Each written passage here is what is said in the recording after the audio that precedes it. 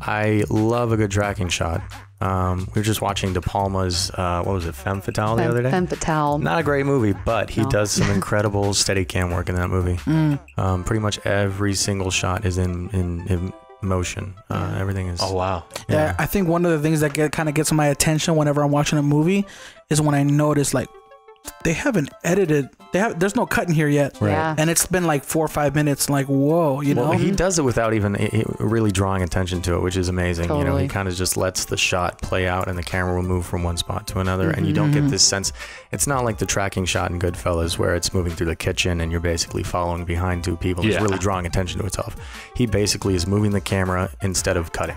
Yeah. So instead of like cutting to something across the room, he just moves the camera across the room. Damn, that's kind of dope. When somebody comes in through a door, he follows them through the door instead of cutting the outside.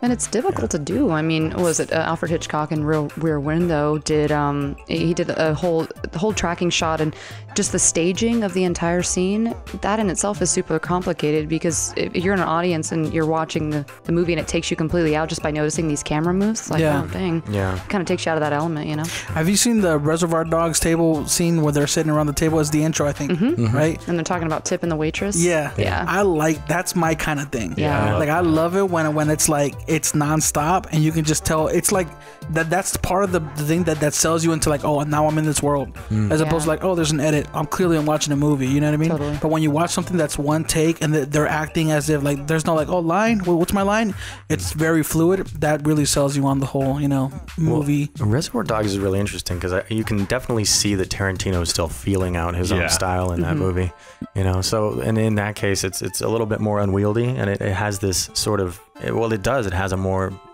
rough feel to it, which I like. Raw. I love it. Yeah.